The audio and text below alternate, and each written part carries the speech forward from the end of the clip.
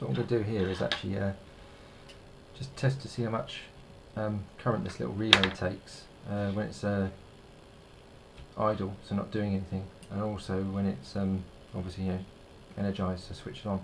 And I'm going to do that using a battery, mainly because I actually want to use this battery for a little project, which is for the confused.com robot.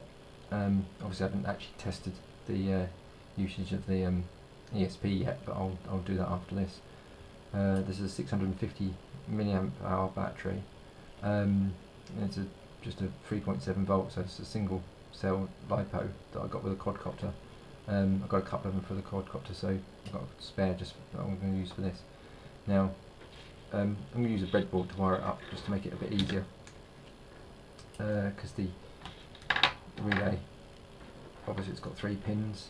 So we've got VCC, which is the red one, and then you've got ground, which I'll use slightly further down on the breadboard because that end of the breadboard is quite loose now, because I've been using this quite a bit.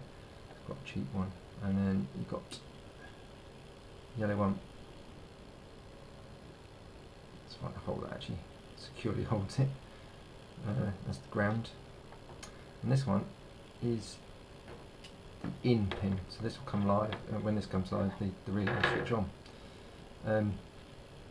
So what I'll do, I got the battery charger for the LiPo. Well, I've got a couple of these battery charge cables, so I'll cut that and just stripped and tinned the ends of the wires.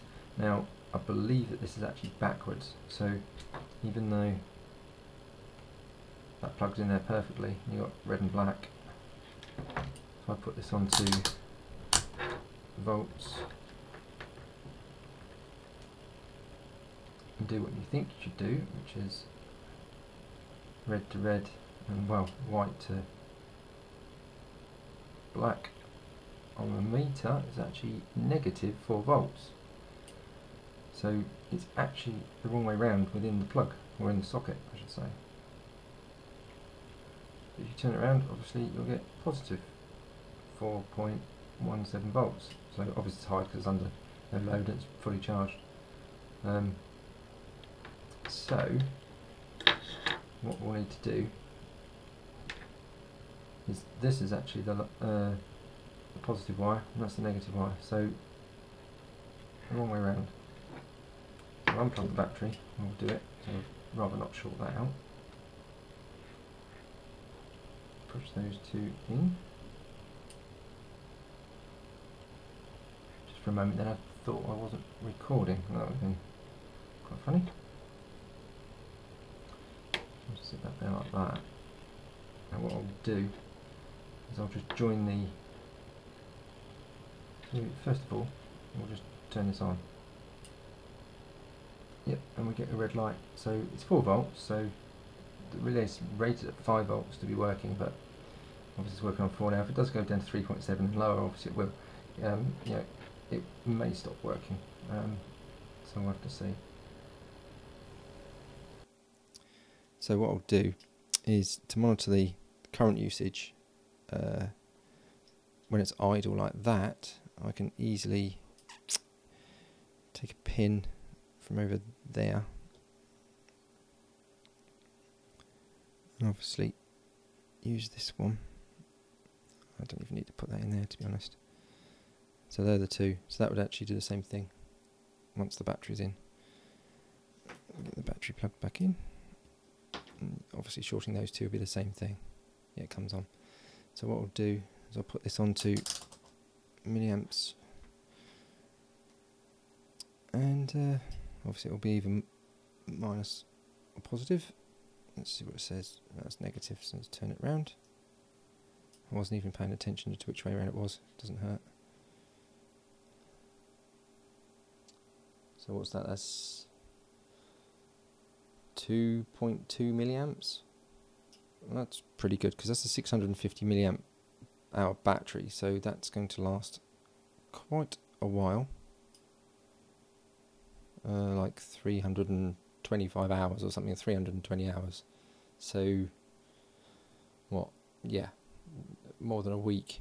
So not massively long, but as this is going to go into the confused.com robot, you know, a week of being on, playing with that, it's not going to be on that long. So then to energize it, if I switch the relay on to standby mode, and then also put, that's right, yeah, you short it to earth. Not sure. Ah, there we go. That pin's coming off there. Rattling a bit. Alright, so that's short to earth. Yep. It's confusing because obviously it's red wire, but it's not. It's earth there, so that's actually energized. Let's see how many milliamps this will take. So it was 2 before. Ah, it's not even working, so let's put it up to the next range. I did hear it click slightly. Yeah, so my multimeter was limiting it. So that was minus, I think about 50 something. So let's have a look. Yeah, 50. So what's that? 50. Yeah, 51 milliamps, 52 milliamps, going up. 54 milliamps. So again, this is something that's you're going to send it a command using the ESP, and it's literally going to go on, off, just to literally short out the pins in the robot to make it say this, it's speech. So it's going to be at 50 milliamps for what, half a second. Yeah, so that's hardly going to make a difference on that battery. So yeah, that's a